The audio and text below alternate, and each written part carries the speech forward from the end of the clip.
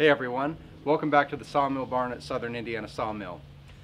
Today what I have is this beautiful cherry log that we're going to be sawing. Now, this log is actually one of many logs that I have in the yard here that I have to get done in the next few days. And as you see those pictures there, you see that some of them are beautiful, other ones are a little bit more crooked. And I got all of these cherry logs from actually another sawmill not too far down the road from me.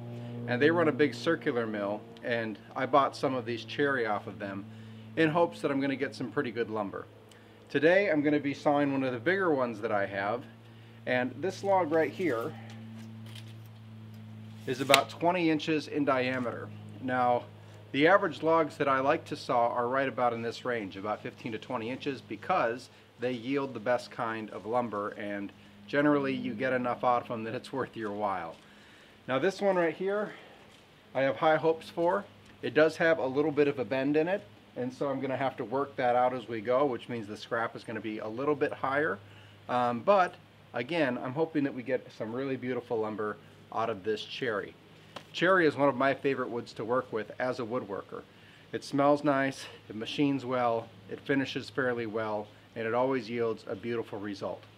You know, oddly enough, cherry has went down in value in comparison to some of the other woods in my area, such as white oak and black walnut. But for my money, cherry is one of the best that you can possibly get. How about you guys? Do you like cherry? Well, let's go ahead and start cutting some and see what this log looks like inside. Okay, before we get started, don't forget to put your egg on. What is that? Ear protection, gloves, glasses, egg. Safety third, guys. Let's get started.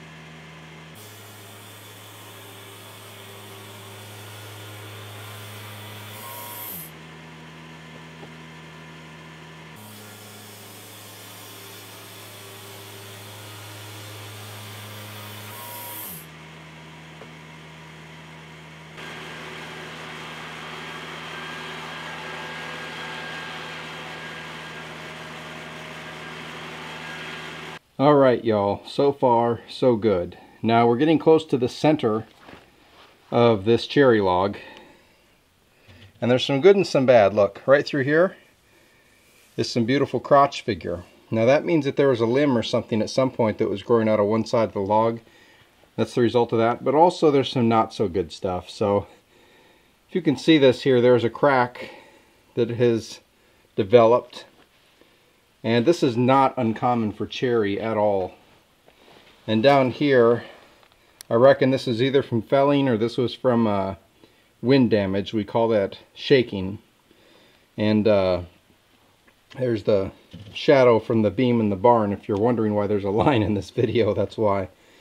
But generally when this happens, there's one of two things you can do. If you see an end of a log and it looks like this, 100% of the time, you hear that? 100% of the time, it's going to have cracks going through the lumber. Now, if it's only in the inside, you can deal with that because then you can make a choice like we are today.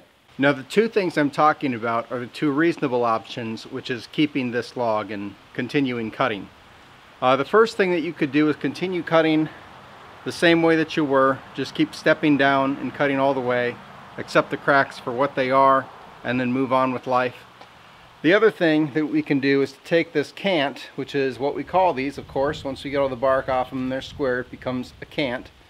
We could flip this up and cut the other way. Right now the cracks, if the board is sitting like this, are going this way. If we flip it, the cracks will go with it and cut that way. And that might be a little bit of a better option for us, just to see what we can get out of it to salvage some of the material. Now again, I don't know what caused this. If it was shakes, wind shakes we call it, where it gets these cracks in it from the tree just constantly being pulled back and forth by the wind, or if it could be probably from felling where they were cutting this down and the whole tree came down. More than likely a log this big came out of a tree that would have been 3 or 4 sections of this same tree. I think I actually have one of the other sections in the yard out there. And what happens is when they fell it, if it hits too hard, it can crack and break apart. Cherry is a little bit more sensitive that way than some of the other logs when you're cutting them. And so how you fell a tree is a big deal because it affects the way the sawmiller cuts it. Therefore, it affects the way that the lumber comes out and affects what you have to work with if you're a woodworker. Well, what I'm going to do is go with option B, since I am not going to throw this away because I still think there's a lot of valuable timber in here, is I'm going to flip this cant up and then we're going to continue cutting it out. And then we're going to see what this all looks like when we get it done.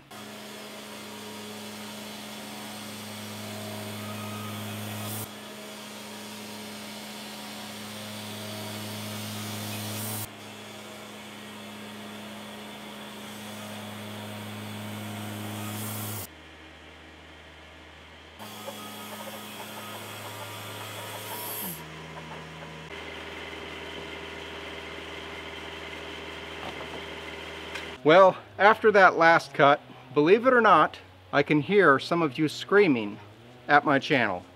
And I'll tell you why. Because what I just cut there had a live edge on it. Now, here's the thing, guys. I know that slabbing has become extremely popular in the last several years, but here at Southern Indiana Sawmill, I do what I feel is best for what I want to sell and what I want to cut. I don't have anything against those of you out there that are cutting slabs, but I'll tell you, a lot of it should be in the firewood pile, in my opinion. Now, if that doesn't start a controversy, what will? I want to know what you guys think about that. Put that down in the comments section. Are you a woodworker?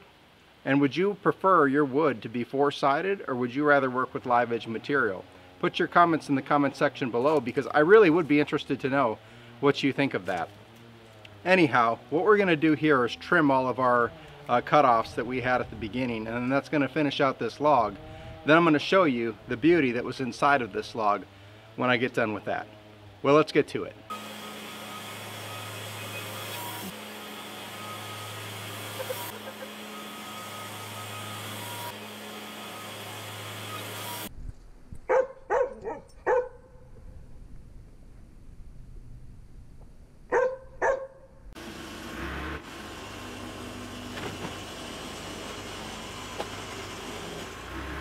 Well, alright guys, this is the cherry that we've cut. I'm not going to douse it with water for two reasons. One, I don't think that's really productive for making good lumber. And number two, it's going to freeze tonight. And so I don't want to get the wood soaking wet only for it to freeze and crack everything. You know, I don't know what this looks like to you here, but I'm always amazed to see just how much lumber you can get out of one log. Now, all of this was cut 2 inches thick, or the vernacular for our industry would be 8/4. And as you can see, well, I've got it stickered, so you have to look past that a little bit, but there is some beautiful, beautiful wood in here. And then there is also, so here's the one we tried to save. If you can see, there is a crack going through that, and that may be unsellable. You know, anything that goes through the kiln is only going to get worse. It's never going to get better, so those cracks will get bigger and crack the wood clear out. But there might be a little something in there that could be saved. But all in all, not too bad, huh? Well, one of the things that I have been getting a lot of requests for, not from YouTube, but from customers, is thicker wood. It seems like everybody that calls me lately wants something that's 2 inches, 3 inches, 4 inches thick. And the trend has went towards thicker and thicker material to build with. Now I still do cut quite a lot of 4/4 and 6/4, but I haven't cut as much 8/4 and beyond. A couple reasons for that. One is that everything that I sell is kiln dried, and so if you're taking something, say, over 3 inches thick, it's almost impossible to get that dried all the way through. The other reason is weight. Somebody has to continually move these things, and that somebody, unfortunately, is always me. And quite honestly, it's just a preference of mine, even with equipment that I have, that I don't necessarily like moving stuff that is 3 inches or 4 inches thick. Now, of course, if somebody has a request and they want me to cut that for them, no problem at all, right? But generally speaking, I try to stick to the 4/4 to 8/4 type of material. Another reason that I try to avoid doing too much slab work and too much over width work. Over width would be something, say, over 10 inches wide, and we did have some that were definitely over that in this stack. But a big reason for that is that most people do not have big joiners and big planers to accommodate that. And if you're in woodworking, you know you have to have a way of flattening that. And slab flattening jigs and stuff like that have become all the rage, and they can be effective, but your average person is not going to go through the trouble of making a big slab flattening jig and all of that just for a couple boards. I mean, that's got to be more of something that they're really into to do that. And so I try to stick to material that works for the woodworker and makes it a little bit easier on their lives. Having been a woodworker myself for over 20 years, I appreciate when things are easier to begin with, when I don't have to do all the cutting down and all of that. And so that's another reason. Well, the next video is already right beside me here, guys, and this is a big, huge cherry log. That's right, another cherry log. This may have even been from the same tree that we just cut. However, this one is even more complicated than the one we just did, and it's going to involve some challenges to get it cut, which is something I know you all love to see, which is when I get myself in a little bit of a pickle. Well, as always, to my subscribers, thank you for watching and remaining faithful and loyal throughout what has been really a tumultuous season for many of us. And for those of you that are new to the channel, please, if you like what you're seeing, go ahead and subscribe. So guys, look out for this next video after this one that's coming out of cutting this even more complicated log. And as always, God bless you all. Take care.